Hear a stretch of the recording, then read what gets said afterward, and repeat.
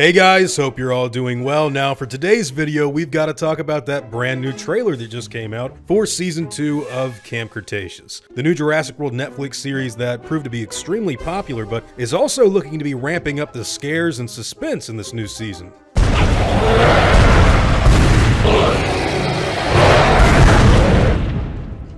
We'll get into talking about all the scenes with the Baryonyx and the Ceratosaurus and the T.rex and all that cool stuff soon, but first, I think we should go over a little synopsis that EW actually just recently revealed on their own website, which reads as follows. Netflix subscribers won't have to wait long for new episodes of Jurassic World Camp Cretaceous. A couple of months after announcing a Season 2 renewal, the streaming platform has set a January 22nd, 2021 premiere date for the next round of episodes as revealed in their exclusive new trailer. The kids are most definitely not alright when we pick back up with them again. Season 1 took us to the other side of Nublar during the events of Jurassic World. A group of teens attending the Camp Cretaceous summer camp were forced to fight for their survival through the treacherous jungles. Now in Season 2, they're stranded. The last boats have departed Nublar, but Darius, Brooklyn, Kenji, and the gang have been left behind. They must find a way to send out a signal to the mainlands while navigating the wreckage of what was Jurassic World. And it turns out, they aren't alone on this island. Well, aside from the dinosaurs. And this discovery not only threatens their rescue,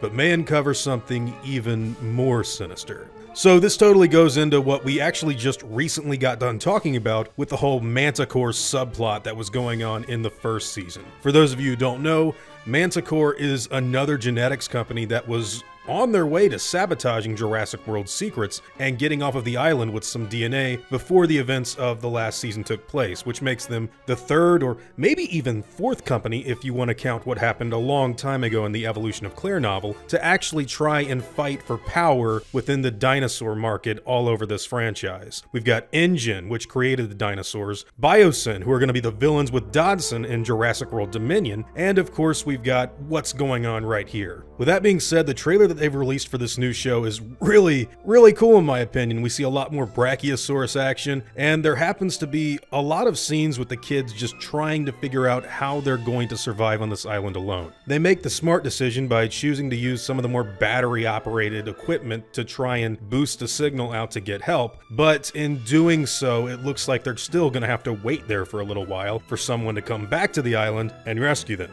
While all of that's going on, they're also going to have to deal with the now freed T.rex that is going to be stalking them about the place, as well as a trio of Baryonyx, which it does look like are operating within some sort of pack or family unit. Now, Mattel has actually released toys for these Baryonyx, naming them Grim, Chaos, and Limbo, and we all kind of suspected them to be some sort of big villains for the new show when it came to, you know, actually trying to eat and kill these kids. But another interesting element that I totally didn't see happening happens to also be the fact that we're getting a brand new Ceratosaurus in this show, totally different color scheme that we've never seen before, and it looks like it's actually going to be chasing them just as much, if not more, during the course of these episodes. This is also around the time that we see that flare get shot out and the kids realize they're not alone on this island. Now, they're totally taking the Lost World Jurassic Park and Jurassic Park 3's stories and sort of blending them together for this cartoon series, which is very interesting in my opinion because with this taking place right before the events of Fallen Kingdom, or at least a few years before the events of Fallen Kingdom, I'm not so sure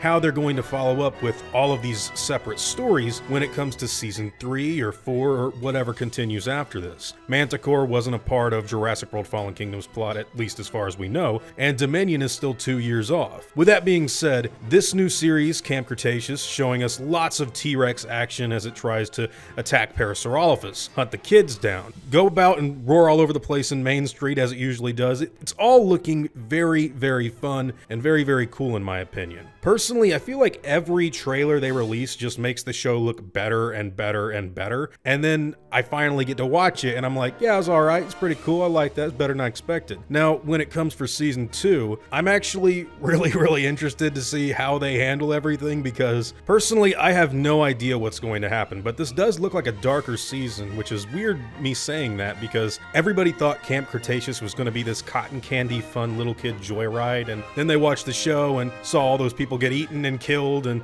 all the terror and suspense that was happening with these kids while they were trying to evade the Mosasaurus and the Indominus and Toro the Carnotaurus, which, by the way, was not in this trailer either. So what happened to that dinosaur? I mean, I know it got severely burned and it was all bloodied and bruised after the events of the last 8 episodes, but are we not going to see it at all? I'm kind of shocked to not even have a small tease or glimpse in this trailer. Maybe he died, I don't know. But as for season 2 so far, this is looking to be really cool. It's still a children's show, it's still a Jurassic Park Netflix series aimed at kids, but wow, the fact that it's canon, the fact that they're doing so much to make it as enjoyable as they can for everybody, and the fact that it's not terrible, really make me happy. I'm really excited to see where they take this series, and I'm excited to see how it ties into Jurassic World Dominion. Now that we've got Alan Grant and Ellie Sattler and Ian Malcolm joining Owen Grady and Claire Dearing with Dinosaurs in the Mainland and Dodson's in it, this series is expanding in ways really cool in my opinion, and